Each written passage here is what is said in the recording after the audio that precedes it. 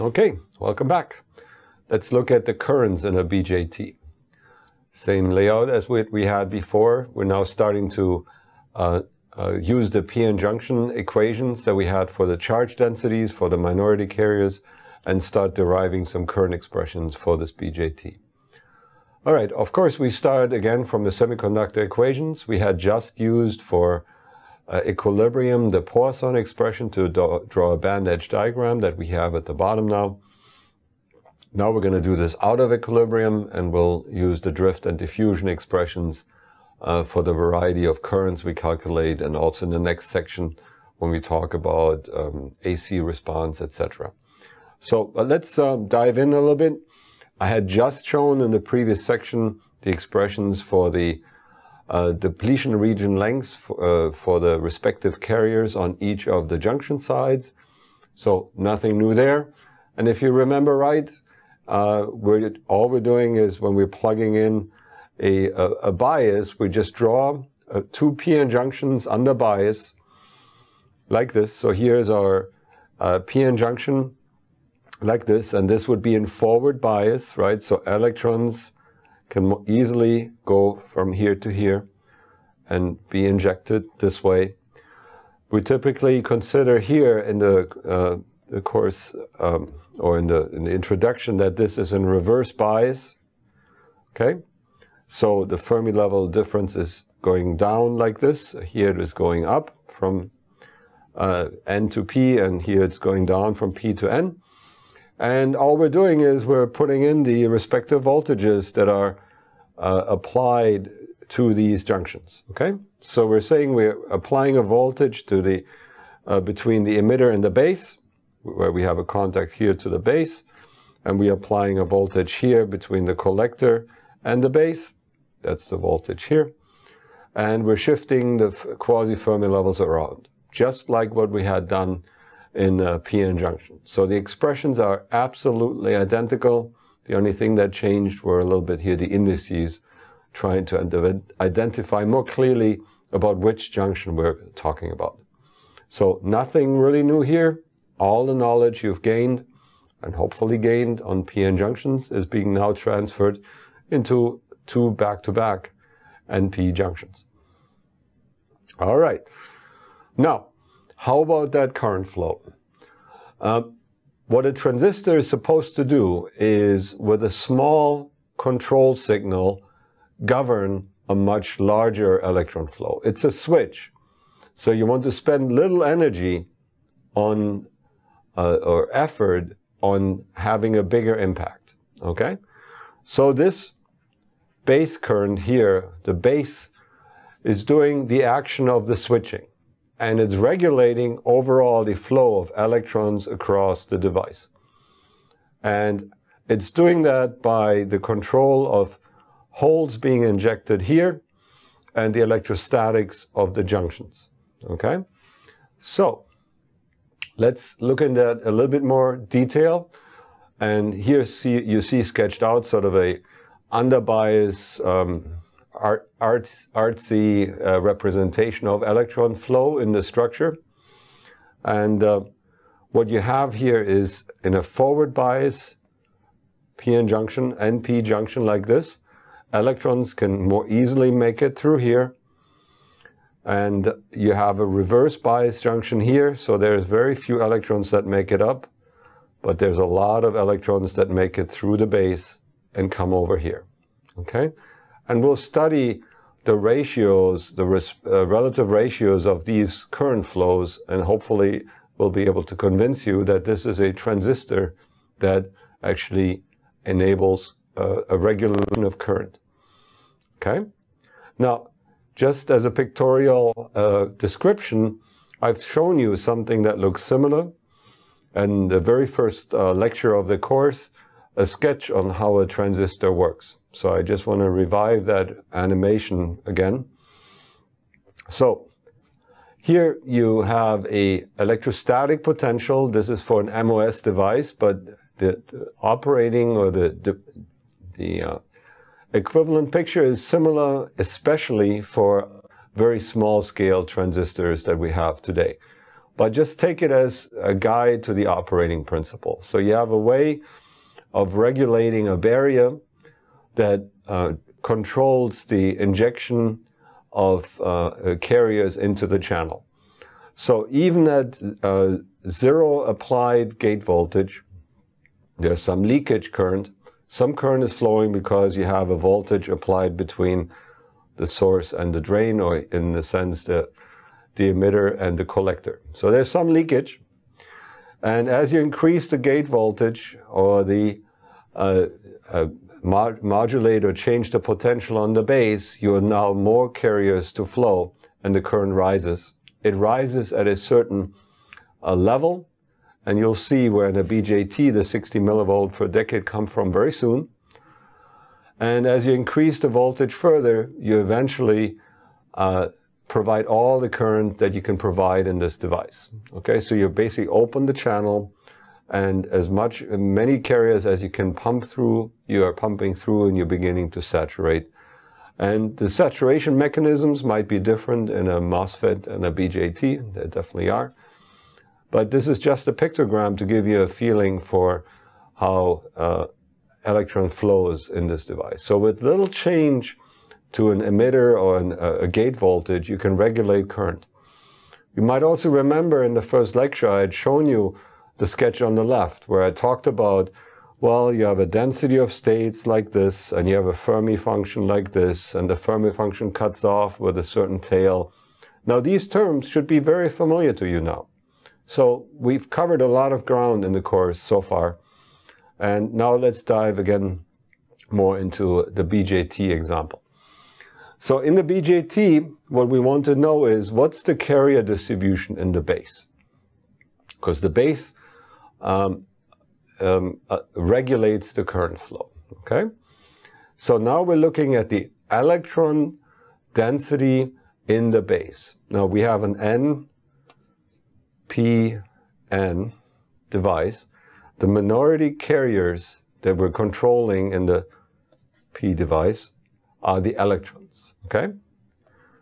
And we have calculated before how a forward bias junction in the diffusion limit injects carriers here at the edge of the depletion region. And we've calculated how these carriers decrease linearly if you don't have recombination generation to some contact. The some contact now is what we have really on the right hand side, the other junction, okay? So let's carry this forward a little bit. Let's define here the coordinate system. We define this as 0 and x, and we call this the base width. And just carrying forward like what we have done before, you look up your notes, you transfer over that the excess minority carriers that are generated at this junction are proportional to the exponential of the applied voltage between the two Fermi levels. So that's VBE times a coefficient that depends on the base doping, okay? And as you increase the positive bias, this term grows exponentially. And if you have this in reverse bias, you have virtually no excess carriers there that are minority carriers, because this term exponentially vanishes here, okay? So just like what we had before, PN junction. Now on the right-hand side, you can do the same thing. What's the boundary condition there? On the right-hand side, at the x equal the base width, now the excess carriers of the electrons are exponentially depending on the base collector voltage. So on this voltage here, okay? And this is in reverse bias. So this term is negative. So this goes to nothingness, almost zero. That means this term here is very small, okay? It's just the intrinsic carrier concentration squared over the doping. So we know that that number is very small, okay? It's smaller than Nib at the base. All right, so we can just, for argument's sake, call this very small, and we're decaying down. And if we assume no recombination, we know it goes down linearly. We can set up an expression for the carrier distribution, just like what we had done before. We've solved this kind of differential equation before. We know the linear ansatz is that it's a linear expression because there's no recombination generation. And if we choose our coordinate system wisely, where we identify coefficients C and D wisely, we can identify this must be C and this must be D. Okay? Makes sense. If you plug in x equals 0, you get the C. If you plug in x equals WB, that's a 1. So this is 1 and this goes to 0. So this makes sense, right? That's just a smart choice of your coordinate system or your ansatz. All right, if that's the case and we have expressions for C and D, we can plug them in. So here's your expression, carrier distribution in a base under bias. All we did is we transferred the knowledge from p-n junctions as we had before. And we've solved these differential equations before. So no black magic here. All we're treating is the inner piece of the base. Okay? Okay. Now, if we have a carrier distribution in the base, and we're just wanting to calculate the current in the base, we can do that, right? We can calculate here at this point, at the base junction side, we can calculate the current flow in the collector. And we had, again, previously assumed that the number of carriers that make it through the junction is constant. So we calculate the current in at this point to get the collector current. And we take and we assume that this is a diffusion constant, right? We have neglected, just as we had done before, the field term. So we just take the differential of n with x. That's just part of the drift diffusion equation, right? And we're dropping off the drift term and plug this in. So if we do that, very simple, right? We've done this for individual junctions, and now we do this for two junction. We have a term that stems from the right-hand side, and we have a term that stems from the left-hand side, okay? One goes with VBE, this guy, and one goes with BBC, this guy. All right? Nothing fancy, really. It's just, again, transfer from the p-n junction. We can also calculate on the emitter base side the whole current that is being injected. And we can do that here, and these are the expressions, right? So you can, again, you had expression for the current as a differential of P. We had written down the excess carriers on the excess minority carriers, which is holes in the emitter. So again, nothing fancy here. We have an expression also for the holes that are being injected as minority carriers here. Okay, so let's look at these expressions. We know that this goes, if I plot as a log the current in the collector as a function of VBE, like this, and if I do it on a log 10 basis, I can see that at T equals 300 Kelvin,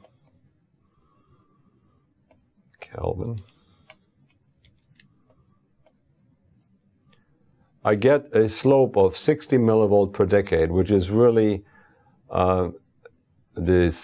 coming from this term here. Okay, you can figure out what the slope is. What is the rate of increase if you do this in a plug in the log term? Okay, at room temperature. So the best you can get out of this transistor is an increase of 60 millivolt per decade just from thermal consideration in this exponent.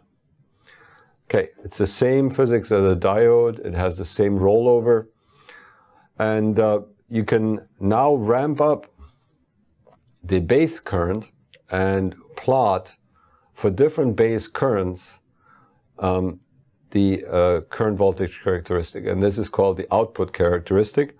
And ideally, these would be flat lines. We'll talk about that. But they're not flat in reality, and we'll talk about why that is, and it's called the early effect. It's not that it's happening earlier than later. There's a early semiconductor device physicist by the name Early who defined these expressions and explained them well. All right, so we have currents. Here's the current expression. And we didn't spend hours deriving things. We just transferred our knowledge from p-n junctions. That's kind of the beautiful piece about these bipolar junction transistors. All right, so in the next section, we're talking about an Ebers-Moll model that completes this a little bit more detail, and from that model, we can then derive characteristics and begin in the next section 25 on some design issues on these transistors. So I'll see you in the next section.